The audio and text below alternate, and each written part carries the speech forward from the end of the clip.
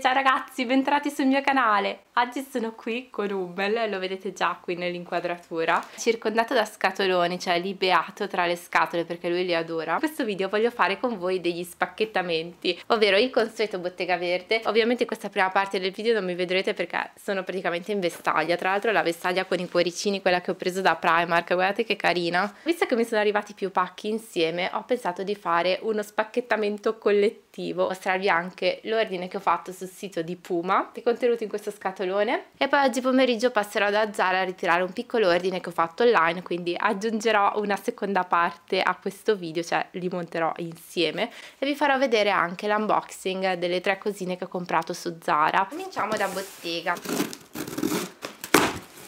Da Bottega Verde ovviamente ci sono i saldi, quindi c'erano parecchie cose scontate ulteriormente. Allora, qui abbiamo la solita carta, tantissima carta ragazzi.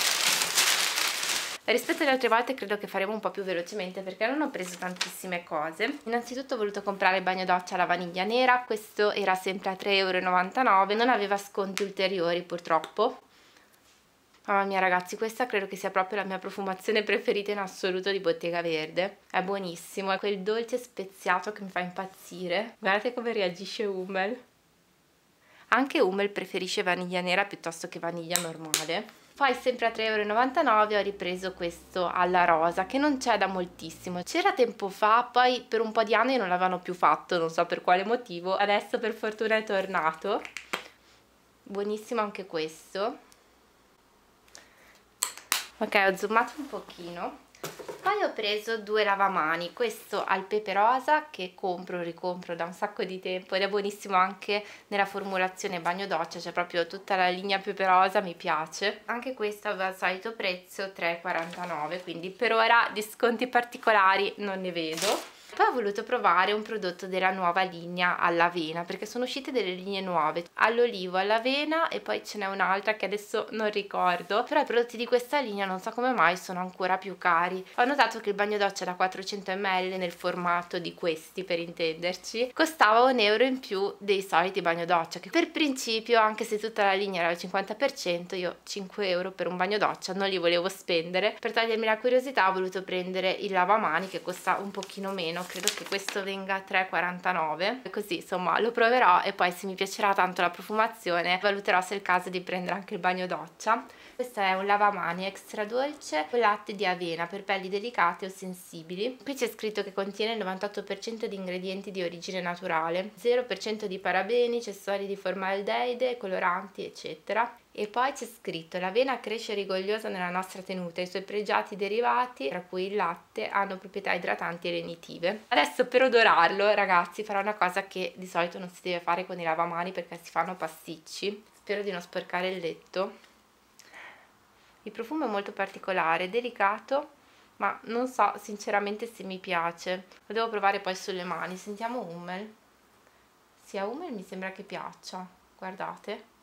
Sì, a Hummel piace molto. Se voi avete già provato queste nuove linee di Bottega Verde, magari scrivetemi sotto come vi siete trovate, se vi piacciono le profumazioni. Poi, e qui veniamo agli sconti, Guido si è preso ben 2 balsamo dopo barba, perché erano veramente super scontati. Considerate che di solito vengono sui 15 € ed erano a 6,19 €. Questo al cedro selvaggio con estratto di legno di cedro e questo al legno marino, che è il suo preferito. Se volete fare un regalo al vostro ragazzo, insomma, queste sono 2 profumazioni buonissime. Io invece preferisco il cedro selvaggio perché ha una nota un pochino più dolce. Poi mi hanno mandato i soliti campioncini, crema mani alla rosa, un fondotinta che io non uso quindi darò a mia madre, uno shampoo doccia barberia toscana, questo lo proverà Guido, infine una crema shampoo senza schiuma nutriente ravvivante. Poi c'era un omaggio a sorpresa e ho visto che mi hanno mandato una matita occhi nella colorazione verde. Io le matite occhi le uso pochissimo, quindi per ora credo che la terrò sigillata. Sappiate che se fate un ordine in questo periodo vi mandano un make up mystery. A me è arrivata questa matita verde, però insomma magari vi possono arrivare delle altre cose. Sono contentissima che non mi sia arrivato il solito mascara, quello che mandano praticamente sempre quando c'è l'omaggio mystery make up, perché a me non piace proprio, infatti lo regalo sempre alla ragazza di mio fratello.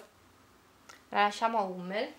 Poi ci sono i soliti cataloghi, un altro mini catalogo con uno sconto. Aspettate che lo apro. Dentro c'erano altri 2 campioncini Goji Perfect, trattamento antirughe intensivo con pro-retinolo ed estratto di goji. Poi un profumo gelsomino notturno. C'è questo mini catalogo della loro linea naturale, altre brochure e infine un codice sconto di 5 euro che questa volta ho deciso di condividere con voi perché io ne ho anche un altro di scorta, quindi sicuramente per il prossimo ordine ne ho già uno da utilizzare. Questo lo lascio a voi, spero che metta a fuoco. Comunque è CUP 114DHS315. ovviamente dovete fare sempre un minimo d'ordine di 20 euro. Quindi ragazzi, ricapitolando, io ho preso 2 bagnodoccia, 2 lavamani, 2 dopo barba e la matita che era in omaggio per un totale di 22,84 euro, ovviamente comprese le spese di spedizione che non si pagano mai. Salgo queste cose così poi apriamo il pacco Puma.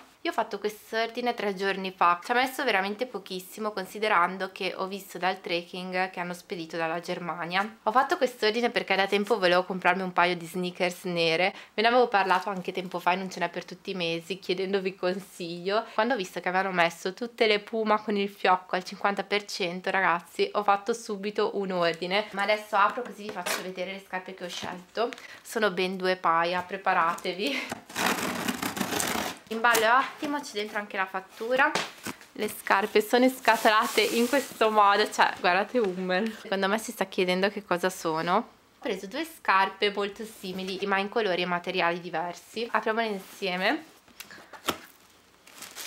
Wow, ma sono bellissime! Guardate che meraviglia ragazzi, sono delle scarpe in vellutino, infatti c'è scritto suede, con qui dietro il fiocco grande, sempre tono su tono nero, però fatto tipo il raso. Hummel intanto gioca con la carta.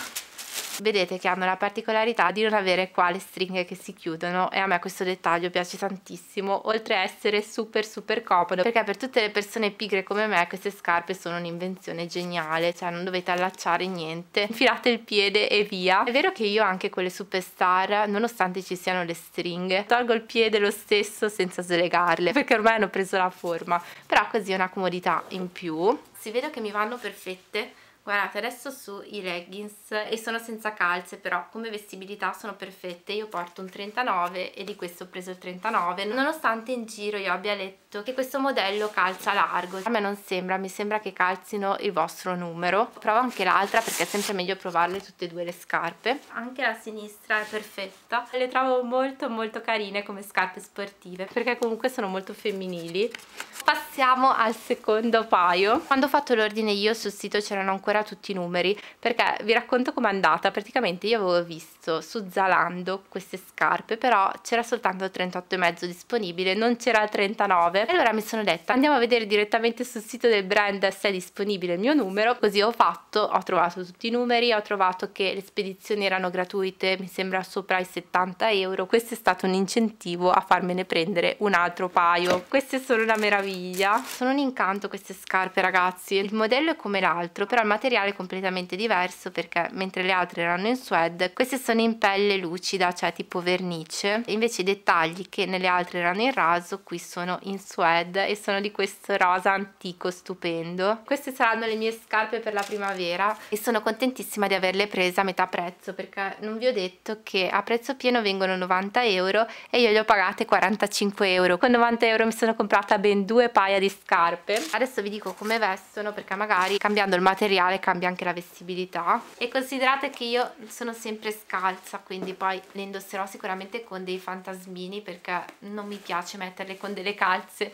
particolari queste. Ho fatto un po' di fatica a indossarle, forse semplicemente perché sono scalza, però una volta infilato il piede la vestibilità è esattamente come le altre, forse tirano un pochino di più sui lati. E considerate che io ho i piedi molto magri, se avessi dovuto scegliere un solo paio tra queste due sicuramente sarei andata su queste. È vero che ho altre sneakers bianche, ho le Converse, ho un altro paio di Puma bianche sempre col fiocco, però il fatto che siano in vernice lucida e abbiano questo fiocco rosa le rende perfettamente nel mio stile. A questo punto provo anche l'altra, ditemi voi se non sono carinissime. Queste sono state un super acquisto, sono contentissima. Mentre quelle nere le vedo più un modello invernale, autunnale, queste sono più adatte ovviamente per la primavera e per l'estate. Magari scrivetemi qui nei commenti quale vi piace di più. E niente ragazzi, più tardi vado a recuperare il pacco di Zara e poi vi faccio vedere anche quegli acquisti, quindi ci vediamo fra pochissimo. Eccoci ragazzi, sono passati 2 giorni dalla prima parte del video e io finalmente sono riuscita ad andare a ritirare il pacco di Zara. Nel frattempo è arrivato anche un pacco di feltrinelli, vabbè questo non ve lo mostro, magari se vi interessa vi potrò fare un book haul più avanti, perché io compro sempre un sacco di libri. In questo periodo se prendete 2 libri della collana economica feltrinelli vi danno in omaggio la copertina,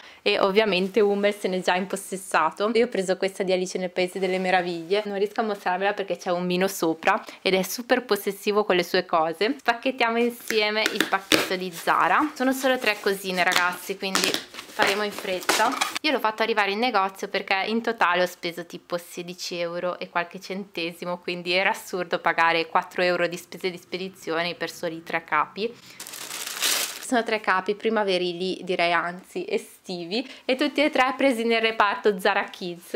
Allora, il primo è un vestitino che vedo qua essere stupendo. Un vestitino in cotone jeansato molto morbido. Prendo in mano la videocamera così ve lo mostro meglio. E scende sopra il ginocchio, ha la mezza manichina però con le spalle scoperte, vedete com'è fatto, con questi volant sempre sulle spalle. Sembra molto carino, poi lo proverò. Comunque questo se vi interessa sul sito, almeno qualche giorno fa ho visto che c'era ancora, e da 22,95 viene 9,99. Non sto adesso a mostrarvelo indossato, però sicuramente me lo vedrete indossato in primavera in qualche video. Guardate un mino. Aspettate che appoggio la videocamera. Ok, questo video è un caos. Poi ho preso una semplicissima magliettina con le manichine lunghe. Mi piaceva un sacco perché c'era questa stampa applicata. Sembra quasi un foglio di un erbario dell'800, guardate. Cioè super vintage. Vedete com'è fatta bene? Ci sono proprio tutte le scritte sotto. Sembra la riproduzione di un foglio di un erbario. Credo che questa sia una peonia, però non sono sicura. Magliettina in cotone con le maniche lunghe e ha questi volant sulle spalle. E questa ragazzi da 9,95 ricordo di averla pagata 3,95 euro. Direi che è molto carina. Hummel, cosa dici? Guardate che musino serio che ha Hummel. L'ultima cosa che ho preso è questo body rosso a costine, credo che sia 100% cotone. Ha la chiusura in fondo con i bottoni, quindi sembra comodissimo. L'ho preso sempre in taglia 13-14 anni e questo da 7,95 l'ho pagato 2,95. Mi piaceva tanto per il dettaglio del bordino, vedete? Ha questo bordino bianco sia sul collo sia sulle manichine. Guardate che carino. Poi ovviamente va stirato perché adesso è tutto mezzo in dentro, mezzo in fuori il bordo. Il materiale sembra molto morbido. Sì, c'è scritto che è 97% cotone. Io ho pochi capi rossi nell'armadio perché non è uno di quei colori che amo. Però per l'estate mi sembrava carino magari da abbinare a una semplicissima gonna di jeans, non so, di quelle a vita alta con i bottoncini. Sul sito non mi ispirava nient'altro. Adesso non so se farò un ultimo round di saldi in negozio. In quel caso magari vi farò un altro video haul, però per ora i miei acquisti sono stati questi. Niente ragazzi, io e Hummel vi salutiamo, speriamo di avervi tenuto compagnia con questo video e se volete ci vediamo al prossimo.